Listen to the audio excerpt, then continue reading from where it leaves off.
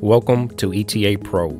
The subject for today is power plant engine inspection. This channel helps provide guidance to aircraft maintenance technicians, AMTs, who wants to become familiar with the requirements and to successfully obtain an FAA Airframe and Powerplant certificate. Don't forget to subscribe and activate the bell notification for future videos.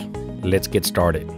You are performing a 100-hour inspection on an R985-22 aircraft engine. What does the 985 indicate? It indicates the total piston displacement of the engine. A ground incident that results in propeller sudden stoppage would require a crankshaft runout inspection. What publication will be used to obtain crankshaft runout tolerance? Current manufacturer's maintenance instructions.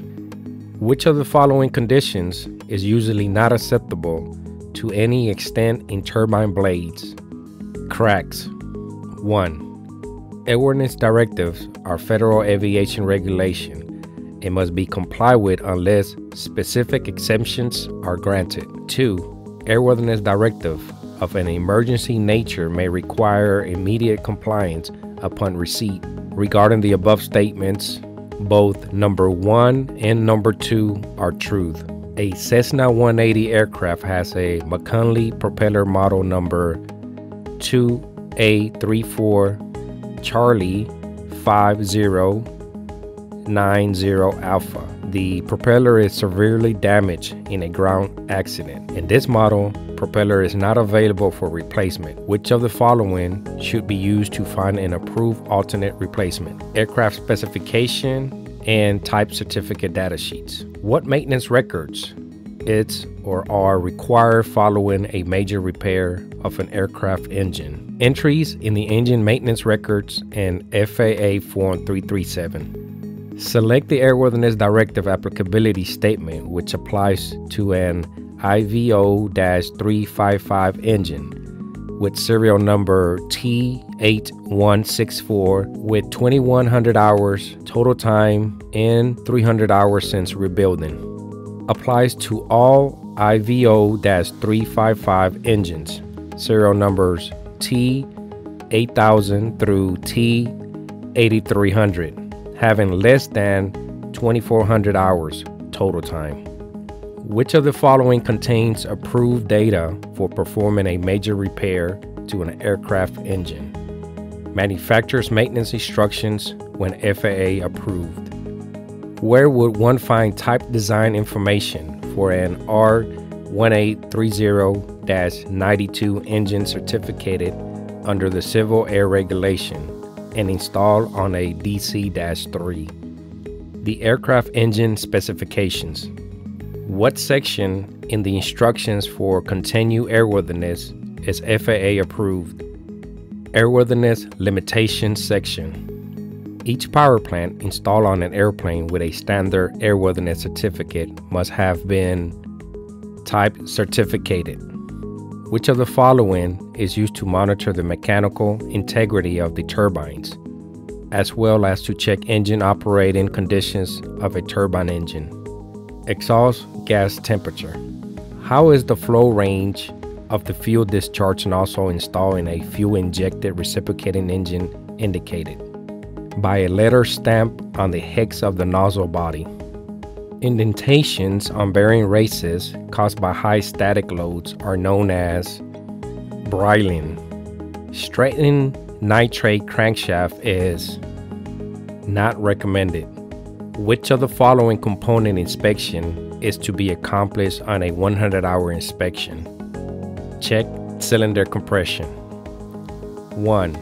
Serviceability limits for turbine blades are much more stringent than are those for turbine nozzle vanes. 2. A limited number of small nicks and dents can usually be permitted in any area of a turbine blade. Regarding the above statements, only number 1 is true. The breaking loose of a small piece of metal from coated surfaces, usually caused by defective plating or excessive loads, is called flaking. On a reciprocating engine aircraft using a shrouded exhaust muffler system as a source for cabin heat, The exhaust system should be visually inspected for any indication of cracks, or operational carbon monoxide detection tests should be done. Which of the following contains a table that lists the engine to which a given propeller is adaptable? The propeller type certificate data sheets. The airworthiness standards for the issuance of the type certificates for small airplanes with 9 or less passenger seats in the normal, utility, and acrobatic categories may be found in the Federal Aviation Regulations, Part 23. What publication contains the mandatory replacement time for parts of a turbine engine? Engine Manufacturer's Service Instructions. What publication is used for guidance to determine whether a power plant repair is a major or a minor? 14 CFR Part 43. Which of the following can inspect and approve an engine major repair for return to service?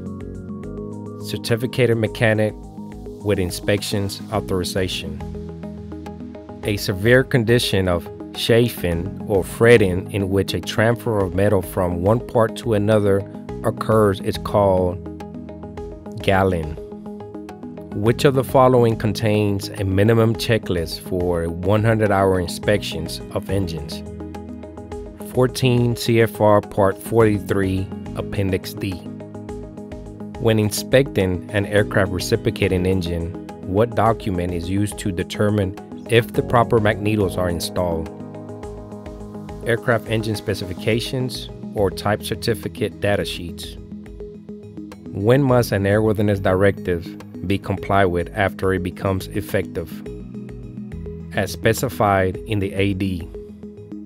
Determine which portion of the AD is applicable for the model O-690 series engine with serial number 5863-40 with 283 hours time in service. This is the compliance portion of an FAA Airworthiness Directive.